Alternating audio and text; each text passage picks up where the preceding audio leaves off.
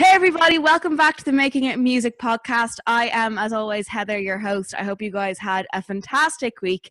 It's been another week of madness, another week of a bit of boringness, I guess that's the word, where it seems like we're doing the same thing every day, but people are picking up new hobbies, which is great. I'm seeing more and more people gardening and cooking and painting and picking up all these new things that they've never had a chance to do before. And I'd like to say to everyone that don't just put these aside, because life is going to start coming back to normal now. We're entering phase one. We're going to go back, hopefully sooner rather than later, into the old way of life. I want to say, don't give up on those passions that you've picked up during quarantine. Like, if you find something that you're really loving, make sure you keep time to do that in the future. You never know, you might find a passion that burns brighter than anything that you've ever done before.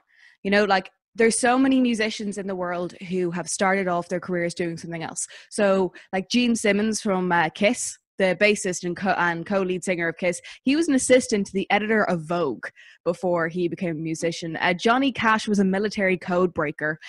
Kim Deal of Pixies, she was a biochemical lab technician. And then you have Brian May, the astrophysicist, and Ireland's answer to Brian May. We've got our very own. Hey, I made him cringe already. Yay. Yuli, thank you so much for joining us on the podcast this week. Welcome to Making It Music. How are you doing? There you go. Thank you for having me. No bother at all. Look, the minute I saw astrophysicist as well, I was like, that is the coolest thing ever. Like, here's me just like being like, ooh, music, I'm gonna go study music. But you're like, no, I like music, but I'm gonna go study the stars. Like, not astrology, but like, space physics.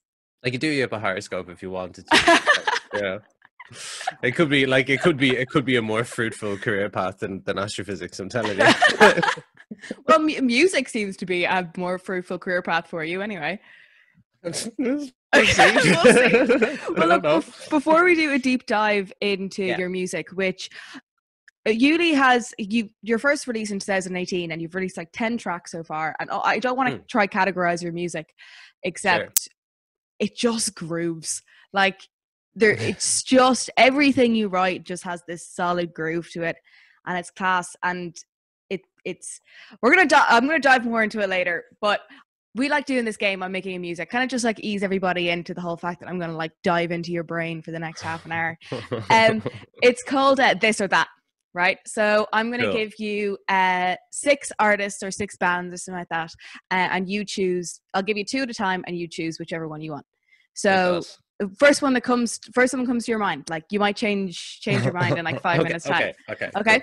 First one I have is just because I knew you were a bit of a jazz head, so I picked 2 big jazz leaders. Okay. So I've got Count Basie versus Duke Ellington. Duke Ellington. Nice. I would have been a Duke girl myself as well. I like Duke Ellington. Okay, next one I have for you. Probably just because like your guitar style and your singing style. Charles Bradley versus Otis Redding. Oh, come on. Yay! Oh, wow.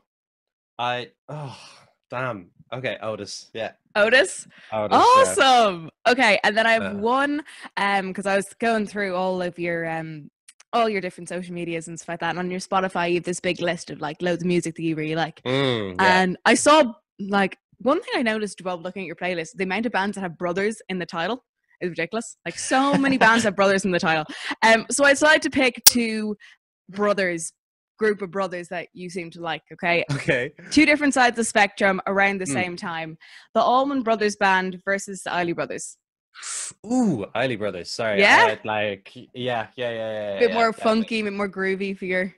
Definitely. Yeah. Like that. Well, that's so tough. That's so tough because, like, I suppose I would have been introduced to the Allman Brothers way later than I would the Isley Brothers, the Isley Brothers, and I just can't. Especially like now, I think like with the time of the year that it is and the weather that we're having and stuff like that, I'd be more leaning on like the Isley Brothers. Yeah. But every now and again, I'll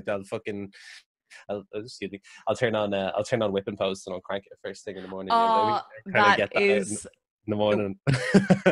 Like, that song is amazing. But there was a group of people, group of musicians in my year when I was in BIM who did that for like an end of term performance.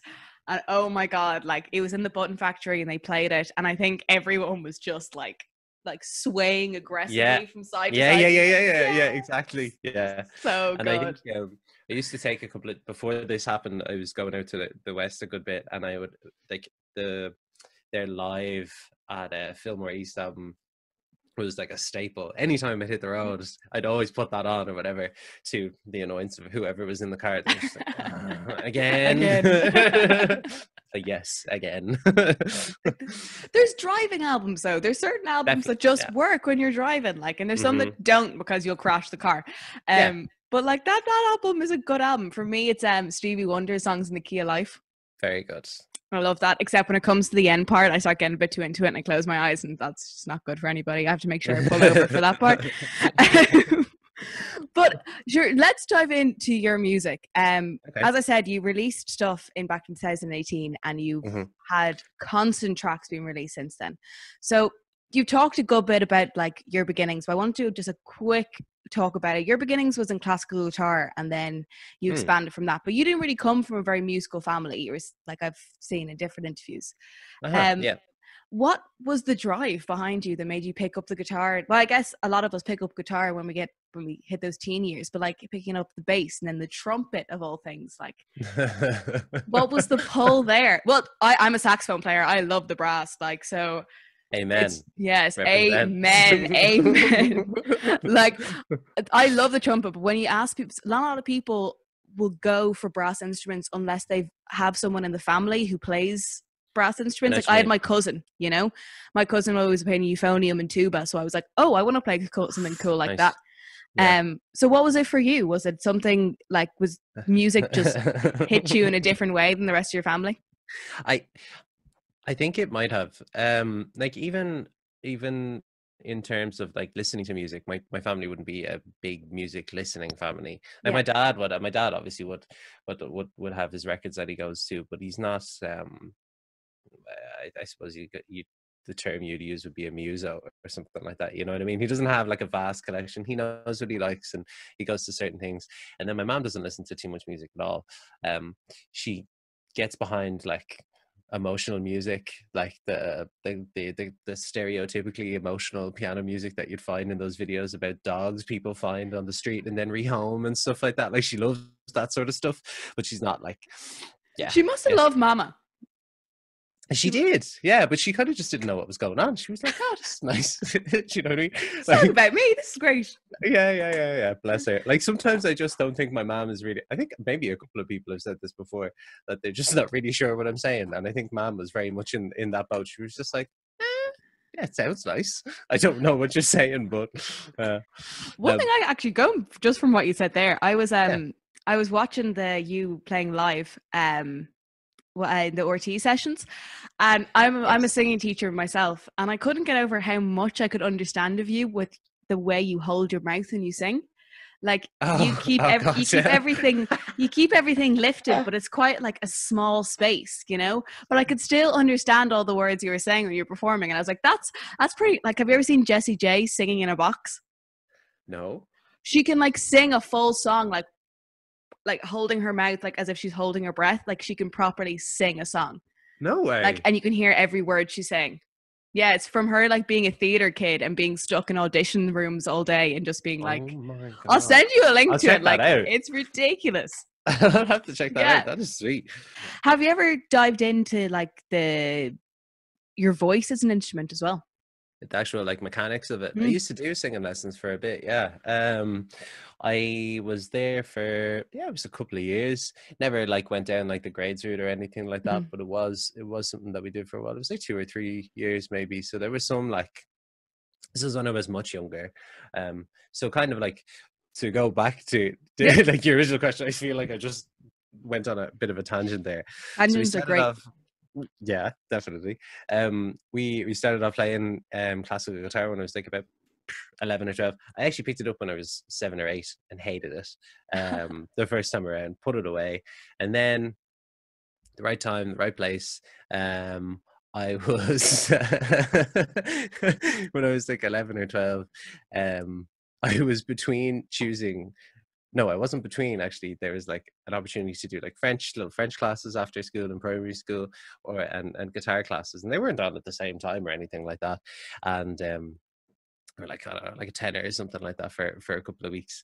And so I had like the two, like the checks, as it were, and I felt really really bad about like my parents like paying for both, so I hid the one for French and like in the glove compartment of the car, and then I just did guitar instead. And they found it a couple of weeks later. There was like, there's a tenner here, what's that? I was like just wanted to do a thing for both. Sorry, that's another digression. Did you ever learn 12. French though? No. It's grand.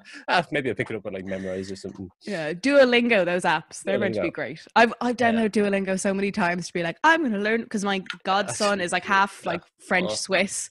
I'm like, I'm going to learn it this week. And then it's like, I'm going to pick up my Irish again, so I can like not just talk to my family when we're away and we want to talk about people in restaurants. Like I can like talk about actual Irish. Never happens. Never happens. So you started off in classical guitar, and then you started getting into like punk and like rock bands. Yeah, that's okay. really cool.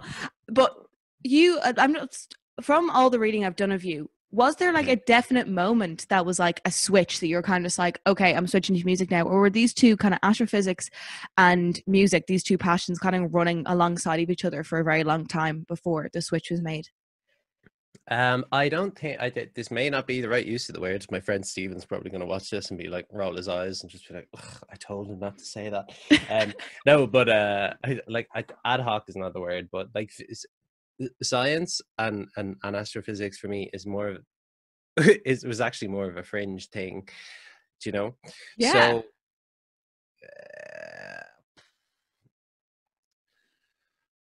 I was maybe 13 or 14. I was actually 14, maybe 14 or 15 when I started playing in bands with the guys in school, obviously doing like kind of like punk and emo covers and having fringes every color under the sun and studded belts and like all the stuff. And we used to practice in Fall this Out Boy for life. Amen. Like the Holy Trinity: Fall Out Boy, Panic at the Disco, and My Chemical Romance. Yes. And there's one of those three. Like if you were if you're knocking around in between those years of whatever 2000 and 2015 and old enough to like really to music and be angsty, one of those three was there, you know. Yeah, so if you had your awkward teen years between like I don't know 2006 and 2012, then you probably got in there a little bit. But sorry, yeah, so I was doing playing in like those punk bands and stuff like that. It was Off the Wall, it was Out of Nowhere, there was Milestones, which actually did pretty well. There was Over Being Under, which is kind of like a different band. Their guitarist was too young to go on tour with them, and one of the guys who was playing in Milestones, one of my best friends, Jack, he was in that band, and they were so annoyed that they were missed down a guitarist because he was too young. His mom wouldn't let him go on tour. Yeah, I know. Imagine that being the reasons, like, my mom won't let me go. Like, it's not like legally I can't go. It's like, no, my mom won't let me go. So funny. But they asked me to go, and by the end of it, like, we were all locked in Glasgow, just staying in a friend of our Joy's house. By the end of it, Jack was in bits, and he was just like, man, we love you, and you're basically in the band now. Do you want to stay? And I was just like, yeah, duh. So I ended up playing with them for a while. And when I got into college, that's when kind of classical guitar fell by the wayside. Like I got whole ass in it when I was younger, because like I was actually like a heavier kid, and I wouldn't have had like too many friends like in the estate or anything like that or something like that. I always kind of got like the butt end of the stick. It's fine, I'm over it, it's grand.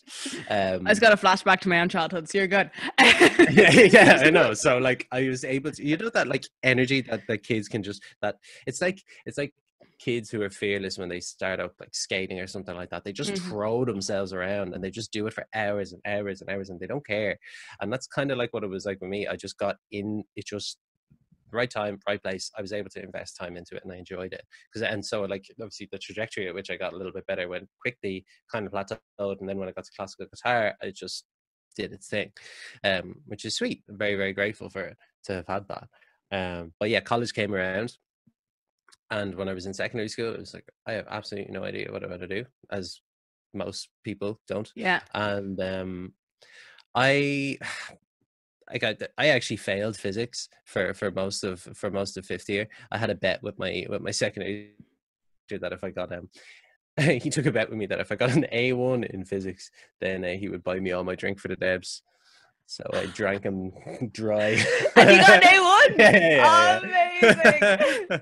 But it wasn't until like late until sixth year that it all started to make sense, if you want to call it that. Yeah, And it so I clicked. was, yeah, exactly. Like I had this thing where I was like, I'll go to Maynooth maybe, and I'll do a double honors. Like Maynooth had a double honors thing where you could split a degree between chemistry and physics, and then I could do like a H dip afterwards, and I'd just get into teaching. That would be sweet. I like the idea of teaching. I think it's something that's agreeable with me, and I like science, and I can just do music on the side. Yeah, So I and you thought, get all the summers off. yeah. So like I thought I could do music on the side, and after the faculty are great, but after the first semester of chemistry or whatever, the first term, was like, No. good look, see you later. Like I thought it was fine. It was just such a turnaround, and I think it was because I was doing general science at first, the introduction, to bring everyone up to speed, they had to take on a lot of what I had done already in leaving cert chemistry, which is fine. So I checked out a little bit earlier, and then when the stuff started to really turn on and get quite difficult, everyone was like on the same playing field, but I was just like, you know what I mean? I had already mentally checked out. I was outside. It was like before the summer holidays rolled around, before my first year exams. I was outside with an old friend, a childhood friend of mine, Gareth. We were just And you switched. hanging outside having a say. We were chatting. We were both unhappy, or not unhappy, but both just like a bit unsure. It was late. It was a clear evening. It wasn't this big like, looking at the stars, I want to do space stuff. It wasn't like that. It was like it was a little bit like that. We were having a smoke and we were just kind of looking and chatting, and it was like, could be kind of cool, because I knew that like astrophysics was technically like my second choice. I had like loads of stuff in Maynooth, and then I had all like Trinity and UCD way down the bottom just in case, because it was like, no, I just don't want to be in college in Dublin. Don't be stuck with the dubs. Yeah, like I had enough use. Would you go away? I'm only kidding. But yeah, I wanted a bit of that country, but not country living. So yeah, sorry, I'm rambling here. But I was with Gareth, and then I turned around and I said, yeah, cool, space stuff. Let's try it. So it wasn't like I had this like burning passion or fervent desire to go do space stuff. I was just like, that could be kind of cool, you know? And it was. So you had music running alongside all of this the entire time. You were Parallel. just Totally, yeah. And then always there. I saw from what I was reading, it was like a trip to Japan was the thing that kind of the straw that broke the camel's back for you. Kind of made you switch. Yeah, kind of. I suppose that you could consider that like a point.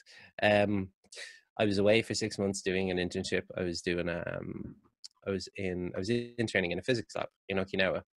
It's cool. It's about like a 3-hour flight from Tokyo. It's a small island in the south. Yeah, it was dope. It was really cool. It's a weird place. It's a little microcosm in itself. It's got this weird like clash of east and west, because there's such like a military presence. So there's a heavy American presence there from the war, from the 40s or whatever. I think it was after, and then the Ryukyu Islands, which Okinawa used to be called, they were known until like the 1800s at some point. I think it was late 19th century. Again, someone correct me if I'm wrong. Don't quote me on that. They were a country in itself, and then kind of Japan were like gives that, you know, like as colonial powers See tend that? to do. I want that one. Do you see that cute little island? I'll have that. Thank you. So they took them on board, and they lost their kind of sovereignty or whatever. But they still, it's strange. They have like they as people, you tend to see kind of like a Pacific Islander buzz is like a laid back, like relaxed, connected to the sea and nature sort of buzz to them. But they've still got some characteristics, or like I suppose like mannerisms is not the right word, but they've got a very Japanese way of being to them. Like it's quite bureaucratic, it's quite polite, to the point where you're gonna go, mental. And it's nothing's like straightforward. Yeah. Like Japan is great, but like even getting a SIM card or something like that, things that we take for granted, is there's quite a few hoops that you have to jump through, and it's whatever, Really? it's grand. Pros and cons, yeah, exactly. And like mobile banking or something like that, yeah, chat to you later. Like you've Good got luck. like a big, you have to get these big tomes that have like all your records and stuff like that. Like they're like some pen and paper and stuff like that. How And I are don't they know if so that's advanced in some ways and that so like not in others? That's I mental. I that's what I mean. That's so baffling. Like Mm. they had like that post-war boom, that post-war boom in the economy or whatever, when it came to like making products cheap. You've got like a good quality products and are cheap and exporting them. Like, you got like Panasonic, you got Sony, all of these Yeah. technological goods that they were just like, yep, cool. I'm not sure what was actually the driving force behind that, but that got them out of a post-war rut. Basically, Mm. they were in bits. But yeah, so there was a huge like advance, a huge jump in their economy and the technology that they were using. But still, like, it's just, I don't know, it's like the new school things. The actual inanimate objects are all new school, but the mentality and stuff like that is all old school and pretty like down the middle, you know what I mean? Yeah. And it's not like it's hindered them at all. They're obviously still like one of the most economic and technologically advanced nations out there. Definitely not the most progressive or forward thinking by any means. Mm. There's still quite a lot of yeah, they still kind of struggle with kind of some social issues and how they treat people, how some people are seen in their society, not to paint them with a broad stroke, but yeah, I suppose every country has its quirks. Sure, we're Yeah. backwards. Yeah. Everyone's a little bit backwards. You know what I mean? And after So, this mess, it's going to get even worse. But yeah, so what after that trip, was that kind of the thing for you after that? You were kind of just like, look, I'm going to just finish this off and yeah. Mm. then It was six switch over. months. Yeah, it was 6 months long, but that was long enough. That was it was it was a 6 month trip. I was not doing much music. I was Mm. doing, it wasn't even like labor it was heavy duty in terms of like the actual like academic side, like the learning and stuff like that. It was quite hands-on in terms of Yeah. the experiments and the work I was doing. um but I just kind of, I had had I had had I had had enough. And Yeah. not that I was like fed up with science. I was just like, after this, I think I'm going to, because it was basically like what doing a PhD would be like, or doing like, it was kind of like a flavor for what like that kind of line of work might be like, which Mm. is maybe what I was thinking of going, the route that would have made more sense to me, to go there, do a postgrad and get like, I don't know, get yourself set up with like a master's or a PhD, try find a college, do some research, get tenure, start a group, blah blah blah blah blah, all this sort of stuff, and go on the grind, you know. Yeah. And would have been cool, would have been sweet. I actually was playing with the idea of trying to get involved with gravitational wave physics. There's a couple of units around the world. It would have been really, really cool. And that's something that I still kind of like play around with. Like there was this You never know. you never know. Yeah, you never know. But yeah, I think my brain is actually starting to go to mush, so probably not. But anyway. But yeah, so after the 6 months, I was like, I think I just want to take a while and just do music, because I got to like mess around and like, I don't know, make beats with my housemate and kind of like play around and stuff like that. Like there was a stage where like everyone was getting annoyed at us because we would like always be like freestyling at each other. It's like you wake up in the morning and then you're making breakfast and you'd start spitting. It's just like, oh, because one night he just started rhyming in Japanese and I just couldn't get over it. I was like, I have something on my laptop. I've got some I've got some stuff. You just go do your thing. That's amazing. So mm, it's between when you started off in 2018 and now, so a mm. year and a half, you've released 10 tracks, which is, Is it 10? Yeah, yeah, okay. 10. Okay. Like an incredible amount of work to be brought out by a new artist in the first year and a half. Oh, Like, so huh. did you have a lot of this like kind of back catalogued, or is this all Oh just my like God, the no. love of it, just keeping turning No. things out? I actually thought my turnover rate was pretty low, so thank you for making me see otherwise. Very good. I think J-Town, hanging out in Okinawa for the 6 months was the crux. There was one stage, this will answer two questions for you. There's one stage, it was like November, one of my favorite artists, one of my favorite albums ever is Rising Sun by Takia Kurada. He's a Japanese trumpet player. He's based in New York, but Japanese born. I actually went to check it if he was on tour while I was over there, because it was like, I'm not going home for Christmas, I'm just going to stay here. Maybe I'll take a trip. And lo and behold, he was in Osaka. So got myself a cheap flight, went to see him. I was blown away. I was like, just the whole time I was like, I couldn't get over how good that was, and to be able to see him after just having such a fully formed idea of what he is and what his music is, and to have like, just from listening to him, and then had to have that completely flipped on its head, because like it's a jazz gig. It's not going to be what you expect, really. It's going to be a little bit different every time. That was it. That was the moment I was like, as soon as I go back home, I'm going to work for ages, and then just save up and get myself a trumpet, and then just started doing lessons. So it was very, very late to it. So that's how the whole trumpet thing. Thank you, Takia. So you've only started trumpet most for like recently? What year did I get back? I suppose, kind of on and off, because I was doing lessons for a little bit. When did I get back? It was like maybe it was like after the summer in 2017, maybe, when I bought one and then started taking lessons. And then there was a period when I was like working loads and not really able to practice. So it's kind of like, it's coming up to maybe like 3 years or maybe like 2 years being active with it. Tone's great, man. Great. Thanks. So you should, it's all stitched together. You should see me when I'm like, you should see, like, even yesterday I sent a clip that I was working on. I was working on a trumpet bit for a friend of mine called Paj, and great artist, by the way. Super, super groovy. I'll send you stuff if you haven't checked him out. Paddy Brennan. But there's like a little clip of me just like cursing like a sailor, leading it like after and before like a little trumpet. It just sounded like a fart noise in the end, and I don't know how I haven't got any noise complaints from like my neighbors or like my family. So yeah, big ups to them for letting me do my thing. Oh my god, even a neighbor of mine, they turned it, like I was just outside the other day, and a neighbor turned around to me and was like, yeah, it's great. Have you been trying to learn a new instrument or something? And I was just like, yeah, I took up the trumpet a little while ago. I'm sorry. He's like, no, it's grand. It's just better that you're like, using your time productively, as opposed to, just drinking or just messing around doing nothing like we are. And it was just like, I didn't want to be like, I'm actually recording for people. Yeah. This is actually my job. Like, it's great you're doing the music, Yeah. So great you're still doing the music. Oh god. Yeah. But to go into like your sound, and this is something that my man of mine, Keen, works with yourself, and I was introduced to your music by him, and we've always like sat down and talked all about your music and stuff like that. Okay.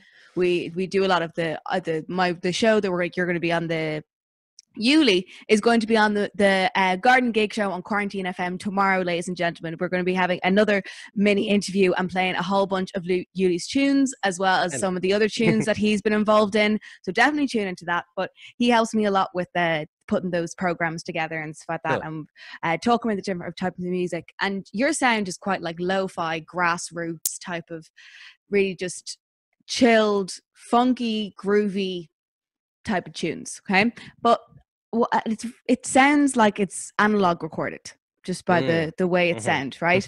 And that it makes me think a lot of like Matt DeMarco and his stuff. Okay. Interesting. Okay. And then I was thinking about one thing that Matt DeMarco said, that when people turn around to him, they're like, oh, how do you do it? Like, what's the secret? And this is a direct quote from Matt DeMarco: get your head out of that Ableton shit, you moron. Right? Like, he hates it. He loves analog. I just want, like, from listening to your music, it sounds analog, but do you record it that way? Are you part of this like analog elitism that's starting to develop?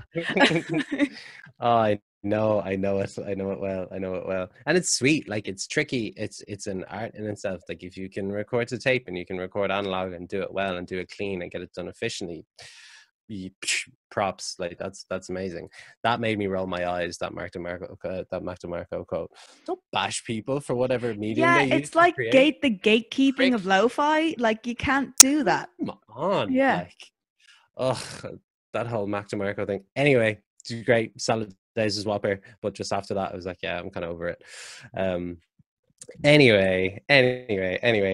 No, I am not. I am a big fan of Ableton. I'm currently using Ableton at the moment, and for like, yeah, like when I started releasing, I was playing around with different ideas and different textures, and like I was, for the most part, like I'm not trained by any means. I'm just poking around, and I pick up hints and tips of people who would be involved with music, or like pick up little snippets of information. So I'm probably not well informed at all when it comes to the actual process and the ins and outs. Like if I were trying to break down like what I do and stuff like that, a lot of it You have your method. I have my method, and I have like, realistically, when you're making music or whatever, you kind of just need your ears. You Mm-hmm. know, you need to trust your ears, and if it's not working and it doesn't sound right, okay, it's handy to be able to articulate exactly where you're going wrong, or like what thing in the chain is doing the weird thing, or like whether you should move your compression threshold or whatever. Like, I don't know what that means. I just like poke around until it sounds good. And then if like people point out red flags to me, they're like, that's something that you definitely shouldn't be doing. Yeah. And if it's not making an overall, if I take that away and it's not an overall detriment to the song overall, then okay, cool, I'll get rid of it. But as I say, I have just been poking around with Ableton for a long ass time, and yeah, I found something that works. But the old school texture thing, I think that just kind of comes from everyone kind of like has that, even if it's not of our time as such. Everyone kind of like has a nostalgia for a thing that they didn't, for a time that they didn't like live in, or that they didn't experience music in or whatever. And I just kind of happened across that like dusty, muddy texture, you know, that like makes it sound like something out of the 70s or whatever, you know what I mean? And so it just works. Yeah. So the whole thing of you weren't going out of your way to try and make it sound 70s, were you not? It just kind of happened because like, okay. I was playing around with this like quite clean for a good while before I released like the first Yuli track. I was doing this I had this I suppose the easiest way to describe it would be to talk about other artists. I had this like Damien Rice thing on the go. Quite quiet, quite delicate. It was all like acoustic drums as well, as opposed to samples, which was an absolute nightmare to try and mix. Like I even like got into it to the point where I was asking guys in work, Astro, it's like, you know, at the album from Damien Rice, who was like, do you like, cause he would have been quite well known, and I can't remember who actually like recorded, who was the actual session drummer on that. Wouldn't surprise me if it was G or something like that. But anyway, I was like, what do you think that setup is? Or what does that sound like to you? What about that kick? It's just like fluffy and it's full and it's like kind of dull. There's no real like, there's no click off it or anything like that. What do you think that is? And I was even to the point where I was like piecing together like this picture of how they recorded that album. That's how into it I was. And I just scrapped it because I was like, I couldn't make it sound good. I think there's a demo somewhere. But then I was just, I don't know. It was like, it was listening to Steve Lacy or something like that. I'd been introduced to Steve Lacy, and I was impressed at the fact that like his songs were just so simple.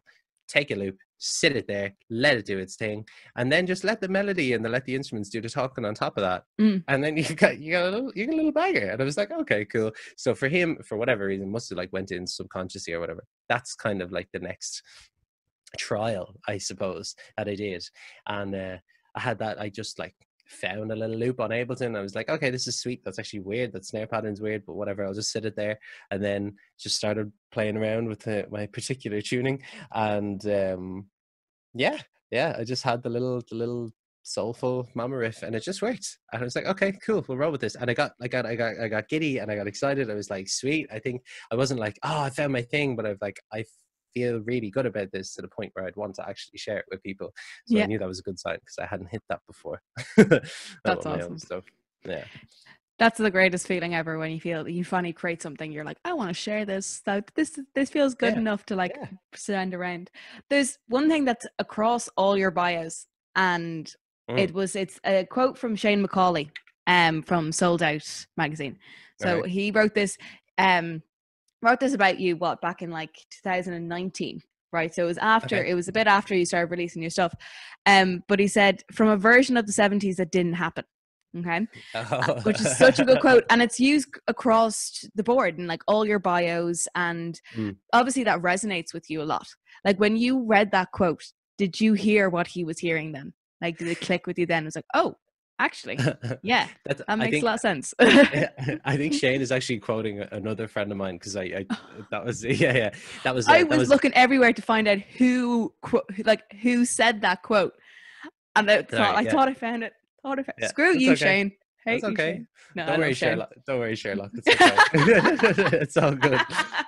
Your deduction skills have led you astray. But it was my friend Evan Carmody, or Ev Car. Actually, he was the debut release on on Anne Friends Records the other day, which is good friend of mine, brilliant, genius musician. Born in Limerick, raised in Kildare. He's a good dude. We were sitting on the canal. I think it was like after I'd released Keeping It Simple. It was sunny. I think it was like in the spring of 2019. I can't really remember when it was. But it was it was we were just talking about my stuff. It was still early days. What's the name of that cafe? Either way, it's just on the canal. And he was chatting away, and he was like, he kind of asked me the same thing. He was like, how would you describe it? Or I was like, I'm not really sure without using other bands as a point of reference. You know, I always struggle with that. And he was like, yeah, I hate that. I kind of hate that question myself. But I was thinking about it the other day, and it's like your music's from like an alternate universe or something like that. You know what I mean? It's like it's from the 70s, but it's not actually the 70s. It's like a version of the 70s that never happened. You know? Yeah, I was just thinking about that the other day, and I was just staring at him like, you're a genius. Oh my god. So it's like, that's so fitting. Like, I just It's never would have been perfect, able though. to articulate it like that. Yeah, you know, because it's got like that whole like modern retro thing. It's like it's a throwback with some kind of like modern pop sensibilities or whatever. You know what I mean? It sounds old, but there's some new tricks there, kind of, I suppose, if you want Yeah. to call it that. Yeah. And when it comes to you sitting down and your writing style, are you still do you still like going with that mentality again of going for a kind of a simple idea and expanding, and then just using kind of the different sounds to make it into a tune instead of trying to throw the kitchen sink at it off the bat? Yeah, I ping pong between two. I ping pong between like, it's like getting everything down that's in my head at any one time, because like I never like, and just starting with a small little idea and trying to expand and trying to like flesh it out or trying to use that as a solid starting point. I never kind of like try. I never go sit down and say, okay, got to try, right, I've got to write Song something, you time. know. Yeah, exactly. Like I just kind of, I try to avoid it if at all possible, because it just doesn't work and it wigs me out. And obviously I don't want my baby my Yeah. music to wig me out. Nobody wants that, you know. You don't want it to be like a chore or anything. Obviously there are times where I need to get the finger out and be like, okay, like I should probably, yeah, like I'm actually all for it, because the amount of time that I have to write, the amount of time that I have to write that's at my disposal or whatever is so limited, because like I'd work whatever 40 hours a week. I'd work like Monday to Friday. I only really have like certain evenings or like weekends to write, and you can't just turn it on either. Like I would put in like a full shift on a Saturday, and I would like sit there for 8 hours or whatever, and I would noodle and I would play, and if I don't have anything, okay, that sucks. But like, you just gotta let whatever comes out, you know. And if you get lucky, then deadly. Like if the little thread starts poking its way out of the jumper, pull it and see what happens, you know. That's an So awesome way to look at it. sometime, yeah, you just see where the thread and see where you end up, you know. Because it's a really good thing, and it's a special thing. Like when you get an idea that you can chase down to completion, like it's pretty sweet. So yeah, it really depends what way I'm feeling. There'll be days when I've like loads of like ideas that are born out of just like playing off the other instruments that I've laid down before it, you know. And there's countless demos of me just kind of like just like little vocal ideas or stuff I don't want to forget, and then I end up forgetting that the whole thing exists. And yeah, there's a whole like, I have a folder on my desktop, or on my hard drive rather. It's just like album ideas, and it's like there's about 10 to 15 folders of stuff that was from last year, and now I've another one that's like from like this year alone. I'm just like, I'm just never gonna get finish it. But yeah, so I'm a big fan for just churning through like ideas or little things. Sometimes it can be a bit boxy with my writing. I've noticed that kind of like more and more with the like demos that I put together. But it's fine. Like if I feel good about it, and I'm like, yeah, sometimes I can kind of give myself a little bit of a slap on the wrist because like I don't like flesh it out like fully or whatever, you know. There's never really a point where a song is done, but like maybe sometimes I'm just kind of ticking structure boxes and getting things out of the way. Like I do like, sometimes I find that I can get impatient with songs, and when I'm listening to songs even, you know, and it's a terrible thing, you know, just be like, I should just like let this sit and like breathe and do its thing. But I'm finding that like more and more there comes a point, and it's sooner and sooner, where I'd be like, I'm either into this or not, and I don't know whether that's like my taste changing or whether I don't know what it is, you know. Well, it seems like you sit down and you give yourself, like, you've made this into something that's structured, but at the same time free moving, because it's structured, like you say, you sit down on a Saturday and you give yourself that full 8 hours, but you know that if nothing comes out of it, that's fine. And you've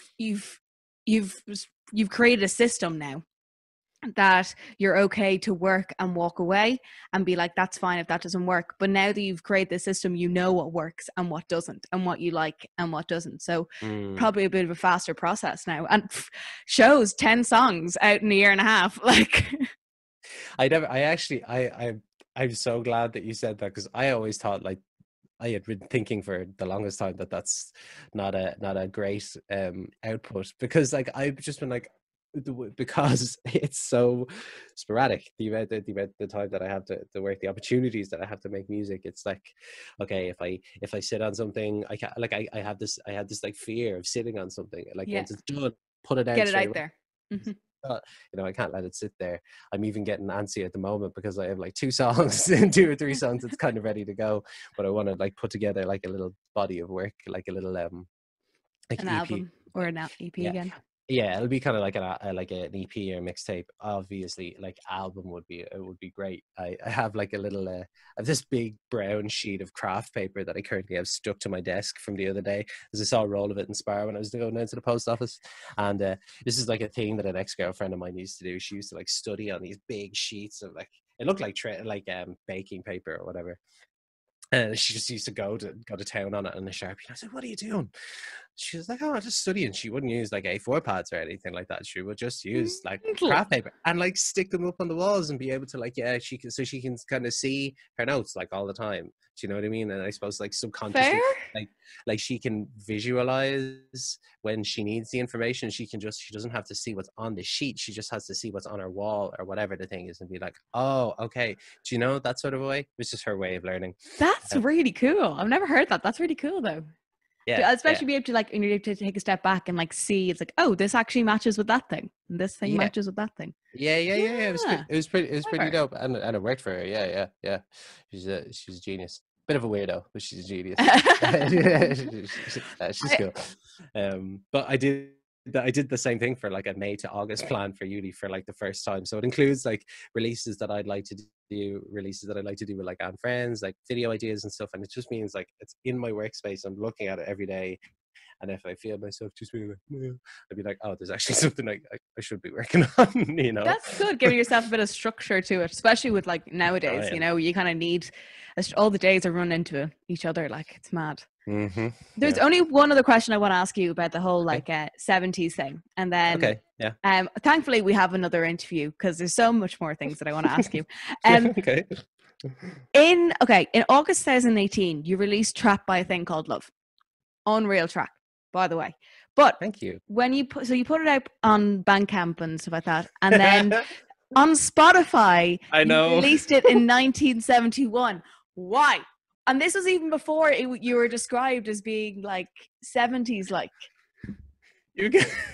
You are all the way down the rabbit hole now. Oh, man. all the way, deep dive. I've tried to get that changed so many times. And is it not like, it's not meant to be like that? No, it's not. So what happened was like the Trap I Think I Love was a song released by Denise LaSalle in 1971, right? It's a cover. Really? Yeah. How have I never heard that song before? great. Look it up. It's great. I'll send you a link. It's a cracking tune. Yeah, it's a great song. So it was. I love that. I actually love the surprise people get off when I say that, because I didn't say that it was a cover anyway. I was just kind of like a little wink and a nod, put it out, and if people know, they know. And if it's great. It's always a good. I always get a good reaction out of that. But I was servicing through Lander. And I was releasing stuff myself or whatever, so just put out little bits and bobs. I think Mama, the first time I released Mama, Burning Up, and Trapped, and another song, Keeping It Red. Simple. They were all, Red was with Faction. Red was the first Faction, in March. But so there was like 4 tracks on Lander, and because the way that I had to sort out like the copyright, I had to say that what year was it recorded, or what year was that like originally like written or something like that. I put in 1971. Well, they just took that and they like just slapped it on it. Whatever, it's grand. I've been around for a bit, I suppose. I'm an old man. It's I love it though, because I thought it was like you nodding at the fact that like your music is quite like 70s, like, you know. I was like, that's really cool, but that's even better that it's not meant to be like that. So the latest music video you brought out, Cold Water, it's your first music video, right? Yes. Such a brilliant music video. I love it. It's so simple. Where were you? I want to go there. It's the Vico Bats. The actual diving spot is Vico Bats down in Killiney. Yep. I've never been there before, and I love all around there, and I've never been to that, because I recognized the area that it was on, but I didn't recognize that exactly. Yeah, so it's easy to miss. Gorgeous. It's a spot that's easy to miss. Yeah. But it's actually, it shows up on like Google Maps and stuff. It's not like a secret spot or anything like that. You just missed a little walkway down, but it's gorgeous. Yeah, it's beautiful. It's one of my favorite spots. Yeah. Was it freezing in that water? Jesus. You seem so comfortable. So like at the end of February and in March, you've got like, especially on the East Coast. February, March. Yeah, it was as cold as it gets. The sea is at its lowest temperature that it is all year. Obviously it's not that cold outside in the air either. We have no Gulf Stream or anything like that to kind of like warm the water at all. There's no like currents or anything like that. You've just got this cold ass Irish channel. It just sits there, haunting you. Yeah, like it wasn't warm, that's for sure. I had to kept getting in and out of the water.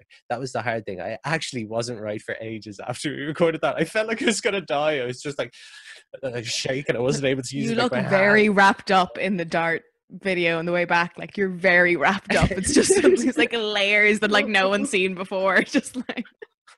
So please, just don't talk to me. I can't function yet. Just let me sit here, please. It's freezing, man. Oh my god. Things you do for your art, eh?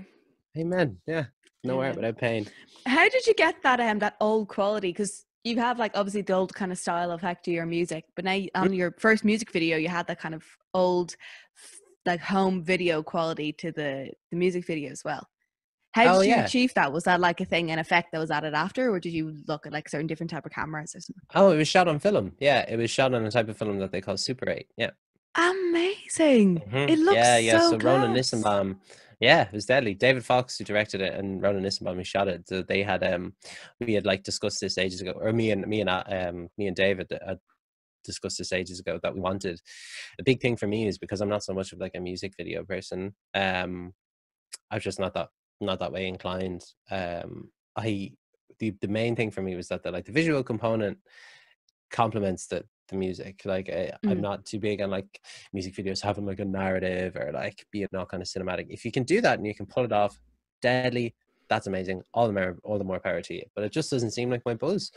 Now I know that said, David actually kind of woven like a very subtle narrative into the Cold Water video, which is sweet.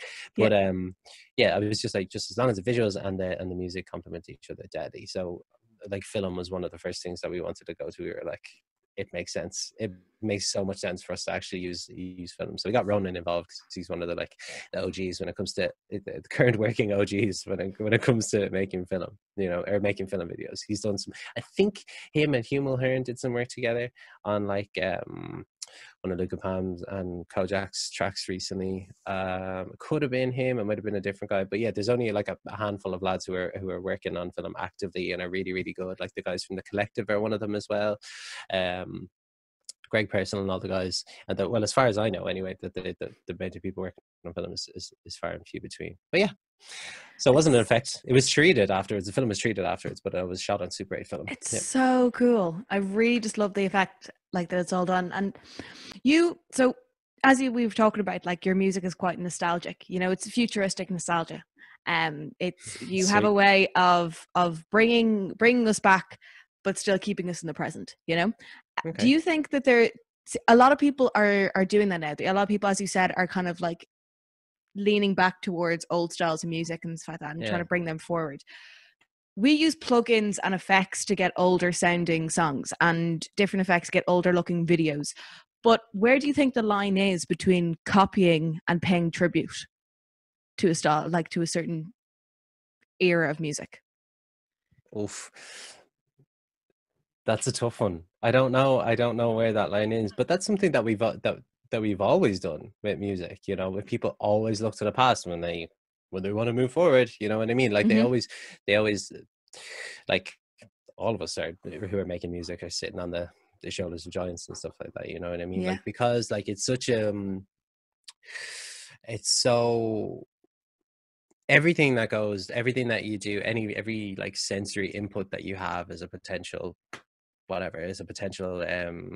inspiration, I suppose, or like starting point for your music. Whatever you're putting in your ears obviously is going to influence that. Whatever you're touching, whatever your surroundings are, your social situation, your economic situation, the people you see, the language that you use, everything is going to find its way in here, get put in the blender, and then put out in whatever way, shape, or form it is. Like whatever your medium is, whether it's your hands, whether it's your mouth, it's whatever. Yeah. You know?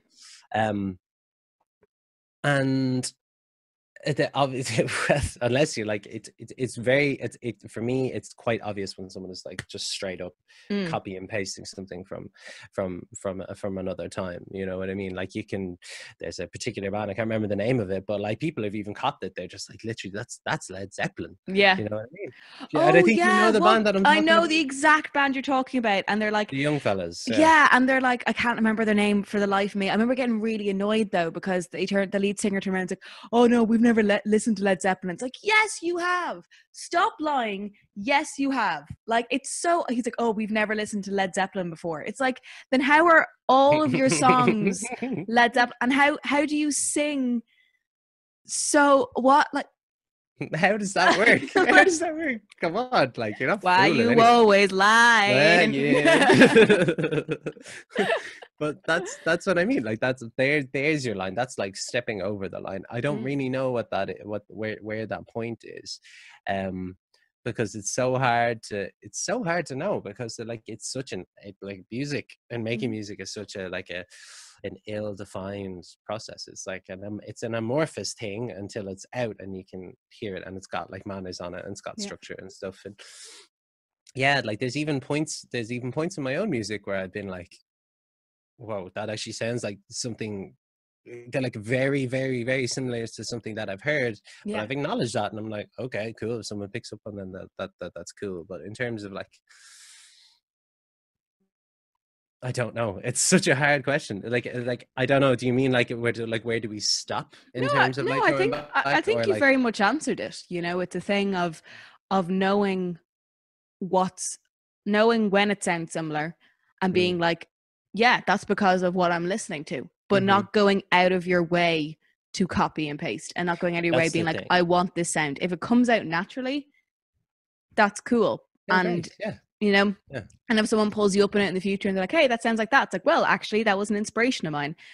And not being like, I've never heard that song before, I don't know what you're talking about. Like, yeah, exactly. Like just being able to, like, just that kind of like level of self-awareness, like in music or not, is kind of important. Just to be able to, like, I don't know, be able to take it on the chin, and when someone calls you out on your your faults, you know what I mean, to be able to say just be able to be like, okay, cool, I know where this feeling comes from, I know where that musical idea comes from, and stuff like that. Like there's one that kind of comes to mind at the moment. As you know, I won't say that because a slap on the wrist, someone would be like, oh, what do you mean? Deformation of character or something like that. It's my own character.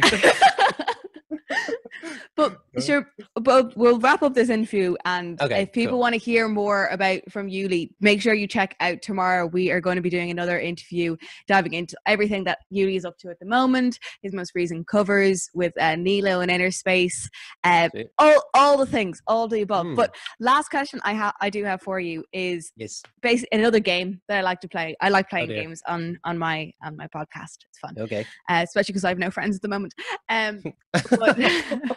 But so silently sobs. But we liked it's Desert Island Disc. So don't worry. Like this can literally change in 5 seconds time. Like the minute we stop this interview, you could come up with another 5 albums, and that's totally the thing. fine. That's the thing. It's ever changing. I can never settle on one. Okay, Grant, hit me. It's Grant. Suck it up, Ralph. You're about to be picked up on a helicopter and brought to a private island to be quarantined by yourself. You have 5 albums you can bring with you, and that is it. What are you going to bring? Oh my God, I hate you. I don't actually. I hate this question. I dread this question. There was like this thing going around on Instagram for a while. It's like, pick your favorite line and put them in the Bill Clinton thing. Oh, that was that one too, which I struggled with. But anyway, yeah, I just struggle with making decisions. Okay, one of them definitely. I suppose I'll just use albums that I've listened to over the years that I never get sick of, that I can always just kind of go back to. Okay, definitely one of them is Taki Okurada, the Rising Sun one. That's a no-brainer. Oh, mother of God! What else? That's okay. Give me a second. I gotta need a minute here. I feel like I'm just giving you like Sophie's Choice or something. It's like you can either pick your daughter or your son. Why would you do that? Let's go with oh my god. Let's go with Marvin Gaye, You're the Man. That one that came out much later. There's a shorter album of his that I quite like. I heard it on the Grapevine, the original release. That's deadly, but You're the Man is whopper. There's a pop album in there that I'd love. Oh my God. How many do I have left? I've got 3. Okay, right. So Marvin Gaye for sure. Let's put Takia in there, definitely. Let's put the Good Morning Vietnam soundtrack in there for good measure. Remind you of your daddy. Yeah, exactly. Let's put that one in there. Let me think.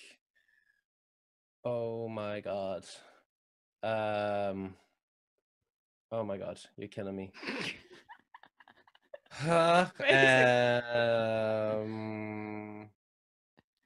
Because I want to pull it from different places as well, you know. Like I'm not actually bringing you to an island. I feel like if you move your headphones right now, there's gonna be like steam coming out of your ears. Yeah, like you gotta commit. Like if you're gonna answer a question like this, you just gotta commit. I feel like your man from High Fidelity right now. Jesus Christ. Gotta get some Aretha in there. Aretha's Gold, maybe. Yeah, it's maybe like Aretha or like Sarah Vaughan or like I don't know, Nina or something like that for sure. But yeah, we'll go with Aretha. We'll go to Aretha's Gold for now. So what's that? That's 4. They're kind of samey. Like I know there's other stuff in there, but I'm just blank. Like it's like. Do you need a nostalgia album? Your own nostalgia? Your teenage nostalgia album? Oh yeah, okay. We'll roll with that. Okay. So, if you want. No, definitely that makes it easier. Like, please give me direction. So there's a couple of albums or whatever that would be pretty good. Like one of the first albums I ever bought that I could probably still spin would be Hot Fuss by the Killers. Which is a cracking great album. Oh my God, I made a balls of that. I'm gonna text you later, just being like, no, change it, scrap it all. But let's go with that for now. Let's go with Desert Island. So it's Taki Okurada, you got Marvin Gaye, you got Aretha, you got Hot Fuss by the Killers. And then... we didn't do a fifth. Okay. Let me think. Oh wait, the Mr. Gone soundtrack. Oh, sorry. There we go. Good Morning, Vietnam. It's funny that you mentioned Miss Saigon because that's a big one. That's a staple in the house as well. I remember Rabbit Hole. Remember how deep I am into it? I know. I know. Oh my God. It's just I've just read a lot of like interviews. Don't worry, I'm not like sitting outside your house or anything. It's outside my 5K, so I can't. That's fine. That's fine. Well, thank you so much for coming on the podcast. Really appreciate it. A lot of fun. Thank you so much. Everyone, make sure you check out Yuli's Instagram, Facebook, Twitter, his website. One thing I love about your website is when you click onto it, your music starts playing. It's so relaxing. It's like the minute you click into your website, it's like, ooh, music. It's so nice. I won't tell you how long it took to put that together. It's worth it. How long it took, it's worth it. Oh. Thank you so much for coming on. You're an absolute legend, and I can't wait to hear all the new tunes that are going to be coming out. Thank you. Thank you so much. Thank you for having me. Thank you guys so much for tuning in again this week. You've been awesome. Please take care of yourselves, be kind to each other, and have a fantastic week. I'll see you later.